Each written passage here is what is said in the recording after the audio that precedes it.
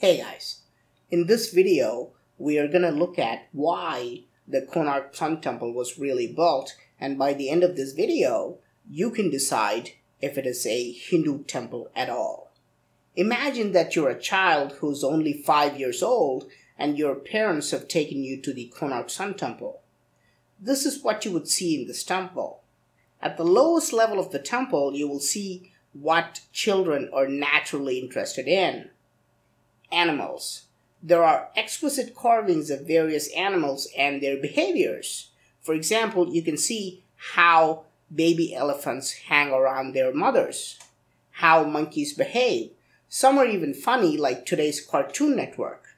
Here, you can see how human beings use tamed elephants to capture a wild elephant. This is a cage, and you can see how the sculptor has brilliantly carved the elephant inside the cage. This was ancient India's Animal Planet. But this temple doesn't stop there. I'm going to show you how Konark Temple was built as an encyclopedia, as a university which teaches various subjects for all age groups. I have realized that you can divide this temple into many different subjects according to its height and different locations. The first 2 feet are carved for small children below 5 years, and when you reach the ages between 6 to 10, you're going to see things like dancing, singing, and playing musical instruments. The temple holds an enormous amount of carvings about music and dancing. This is Odissi, the traditional dance of the region.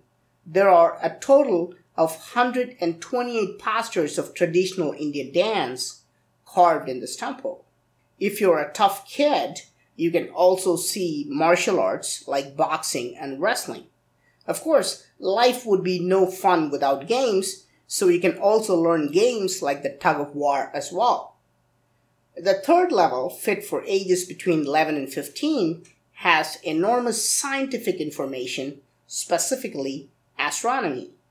This wheel is a sundial that can tell the accurate time precisely down to the minute. The temple, dedicated to the sun god Surya, is a giant symbolic representation of how the sun works. The temple is shaped as a chariot with 24 wheels, representing 24 hours of the day, featuring 3 sun gods: the morning sun with a happy face, the somber noon sun, and the evening sun with a sad face. But all experts and commoners have missed something very important. What are these weird animals carved on either side of the chariot? They are actually horses in an extremely disintegrated state. They were disfigured by foreign invaders. There are a total of 7 horses which pull the chariot of the sun. Now, why is the chariot being pulled by 7 horses? Some say, just like the 24 wheels represent the 24 hours of the day, the 7 horses represent 7 days of the week. But this is not true. Astronomers agree that the 7 days of the week are not connected to the sun at all.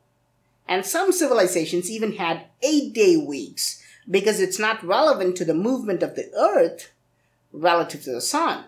So why is the chariot of the sun god being pulled by 7 horses? If you talk to elderly people in this area, they reveal some intriguing information. They say that each of the 7 horses was painted with a different color of the rainbow. So this horse was probably painted with violet, this one with indigo, and so on. Now, we know that Isaac Newton discovered that sunlight is not white, but made of 7 different colors. This was a startling discovery back then, and even now it is hard to accept that sunlight, which appears white, is actually made of 7 different colors. Newton discovered this in the 1600s, but this temple was built nearly 400 years before Isaac Newton. So how did the ancient builders know that the sunlight was made of 7 different colors? More importantly, Why aren't historians recording this in their books? Anyway, now you know why the sun god's chariot is being pulled by 7 different horses.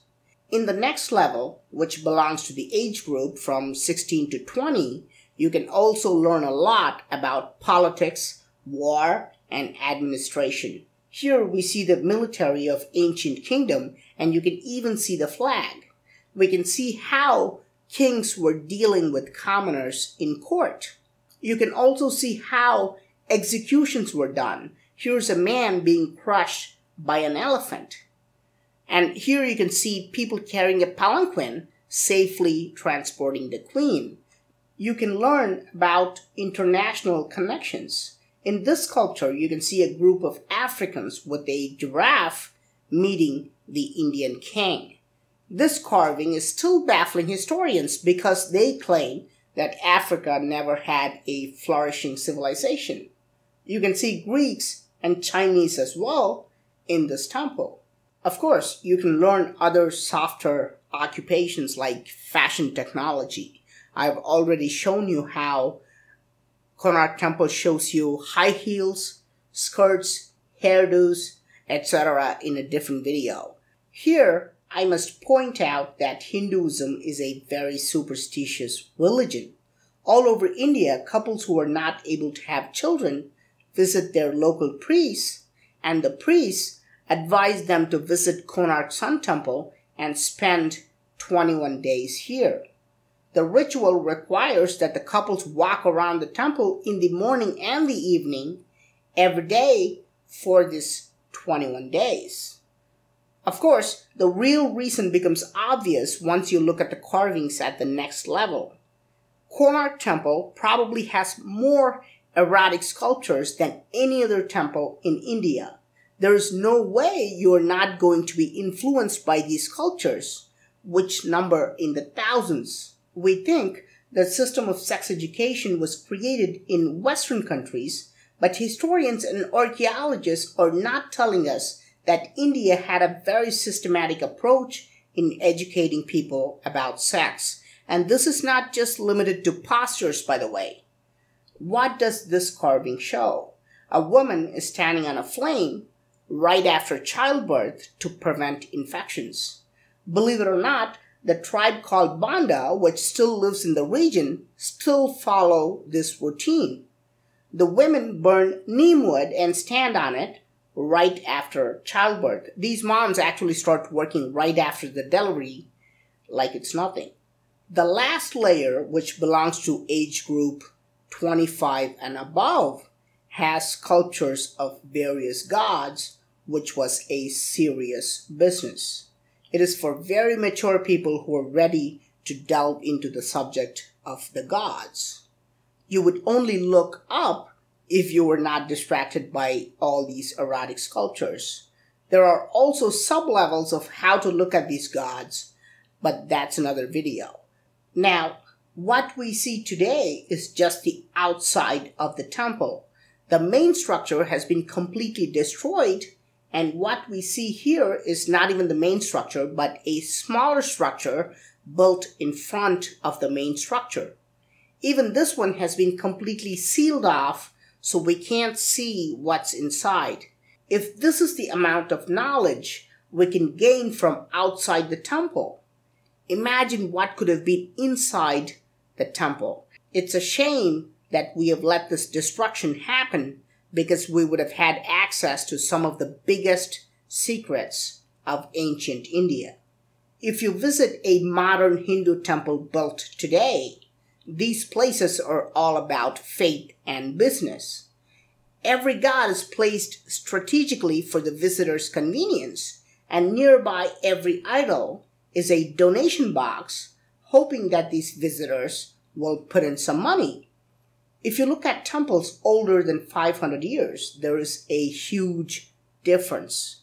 Temples like Konark were not just built for faith, but were built as an encyclopedia, a museum, or a university to educate people. This is why Konark should not be labeled merely as a Hindu temple, because people of any faith can gain enormous amount of knowledge by visiting here. Even if you're an atheist, the amount of information you can see in this temple surpasses any other museum in the world. So, what do you think? Was Konark Temple built merely to spread faith, or was it built as an encyclopedia in 3D to educate us? Please let me know your thoughts in the comment section. I'm Praveen Mohan. Thanks a lot for watching. Don't forget to subscribe, and I'll talk to you soon. Bye.